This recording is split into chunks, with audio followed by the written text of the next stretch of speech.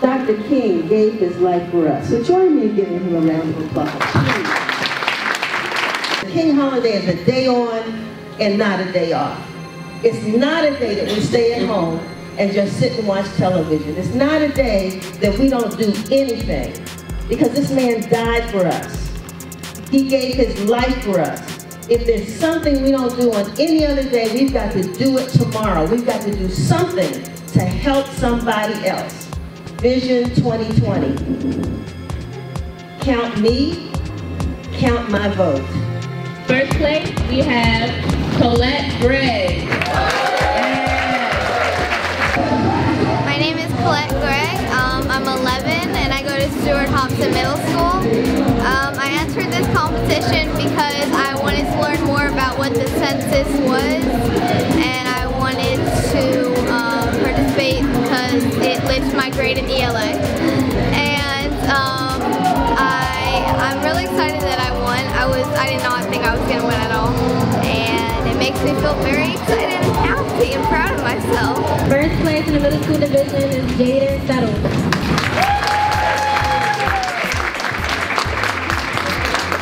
Hi, my name is Jaden Settles. I attend to Alexdale Middle School. I'm in the 8th grade. I'm 14 years old.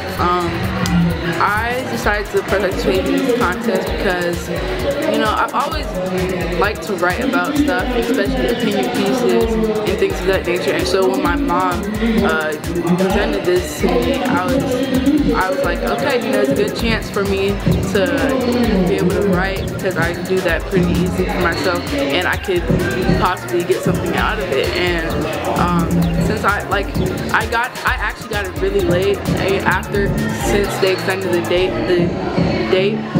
for turning it in. So I'm actually really happy that I won, and you know, because I've been saving up, so you know, it's really good that I have something to do with the prize money. Yeah, it's very exciting. The first place winner, it is Miss Candace House. Congratulations. Hi, my name is Candace House. I go to St. John's College High School, and I'm currently a senior there.